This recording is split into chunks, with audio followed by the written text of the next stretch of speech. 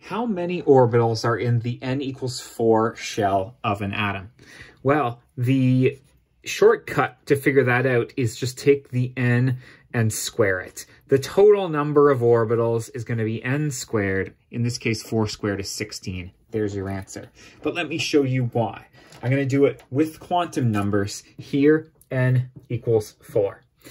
Once you're there, you know that L can either be 0 or 1 or 2 or 3. Those are your options once n equals 4 because L goes from 0 up to n minus 1. Now you might know these as the S, P, D, and F subshells.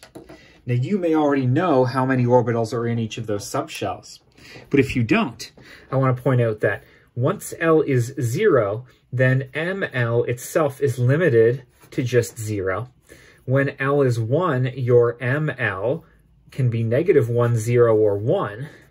When L is 2, it can be -2, -1, 0, 1, or 2. And you've probably figured out that when L is 3, your ML can go all the way from -3 up to +3. Those are the rules. Now what your teacher's asking here is, what is an orbital here? The answer is, each one of these options is an orbital. So there's 1, and there's 2, 3, 4, 5, 6, 7, 8, 9, 10, 11, 12, 13, 14, 15, 16. 16 orbitals, just like I told you. Maybe you've been asked how many electrons you can fit in there. Well, each of the orbitals themselves